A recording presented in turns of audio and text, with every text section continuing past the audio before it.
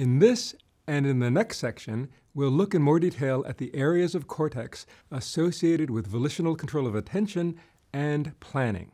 Here again is the image of 7 cortical circuits defined by covarying cortical activity. Each color corresponds to areas of cortex whose activity is highly correlated with areas that have the same color. In the last section, I argued that the yellow and green areas are especially central to volitional control. Now let's unpack what may be going on with regard to cognition in a bit more detail here. Many brain scientists assume that frontal areas, circled here, are involved in regulating, controlling, or governing the rest of the brain.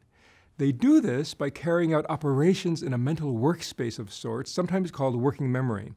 But where do these frontal brain areas get the operands over which mental operations will take place?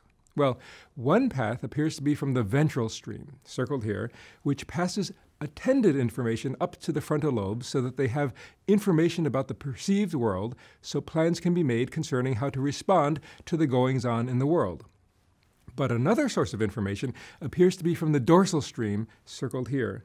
Some scientists believe that these posterior parietal regions realize something like a salience map. But what is salience? It's an evaluation of the importance of a stimulus. Before we shift our eyes or attention to the next thing, it stands to reason that there has been an evaluation of what might be the most useful or valuable location to shift our eyes or attention to. So, one possibility is that these posterior parietal areas realize a saliency map, which in turn feeds the most salient operands into frontal areas for the execution of mental operations, such as making decisions about what to do next, given this ventral and dorsal information. How the brain defines salience or importance is an open issue in neuroscience. Somewhere in the brain, probably here in the posterior parietal lobe, there has to be a comparison of many different kinds of inputs. At any given moment, the visual system might say that this moving thing is salient. The amygdala might say that this potentially dangerous thing is most salient. The reward system might say this other rewarding thing is very salient. And volitional processes might say that the task at hand is the most salient thing. How are these conflicting salience signals reconciled? Is there a winner-take-all decision? Is there something like a weighted sum among all these inputs to the master saliency map, if there even is such a master map? These are all open questions in neuroscience. Time and research will hopefully yield answers to these important questions about brain function. Once salience has been defined, attention can be allocated to the most salient thing. One group of scientists who wrote the article shown here have argued that the dorsal attentional network should really be broken down into 2 subnetworks, one involved in considering and selecting and switching between tasks, and the other associated with maintaining or sticking to a given task. This frontoparietal circuit, which we will talk more about in a couple of sections when we talk about the neural basis of volitional imagination, may be involved in selecting and switching among tasks appropriately. And this neural circuit linking the opercular part of the frontal lobe with the medial frontal cortex may be involved in maintaining a task. I believe this is correct. We need both the volitional capacity to choose a path of action, and we need the volitional capacity to persevere in pursuing it. The latter might be associated with the old-fashioned idea of willpower. It's often the case that activities that require staying on task activate some part of the cingulate cortex shown here. And in particular, if there's a mistake where someone momentarily fails to stay on task, anterior cingulate cortex tends to become more active. One way to think about this would be to say that the anterior cingulate cortex is involved in error detection. I think that that's not incorrect, but it misses the main point. The error detection is in the service of staying on task. It is in the service of willpower, so to speak. A famous example in this regard is the so-called Stroop Task. The task here is to say out loud the color of a word without reading it. When there is no conflict between the color of the ink and the written word, this is easy. But watch what happens when you try to name the colors in this list as fast as you can without reading the words. Stop the video now and try to name all the colors of these words until the end of the list, and restart the video when you reach the end of the list. Well, that was difficult, wasn't it?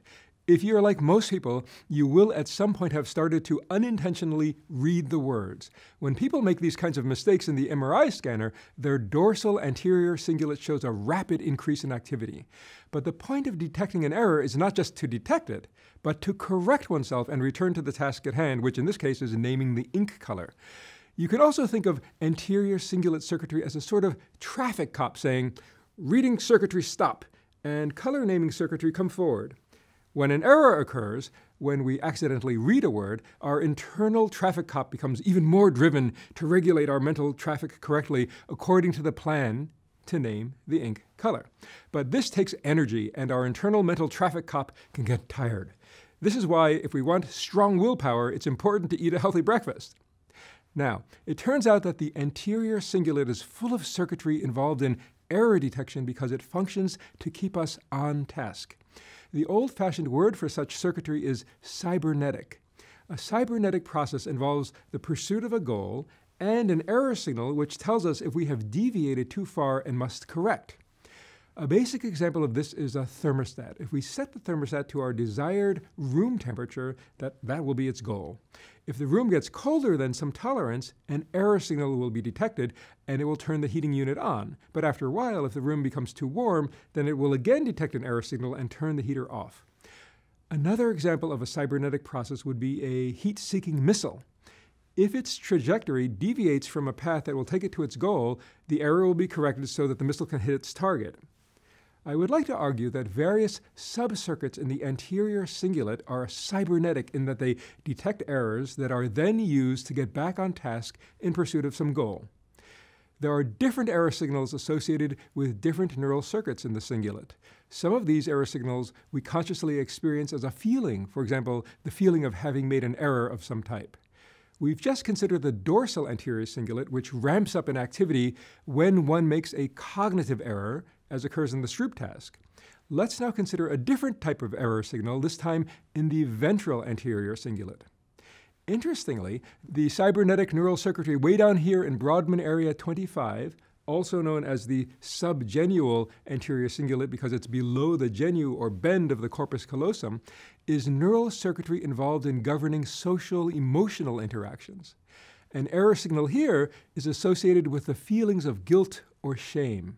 In a healthy brain, this type of error signal induces us to correct our social mistakes.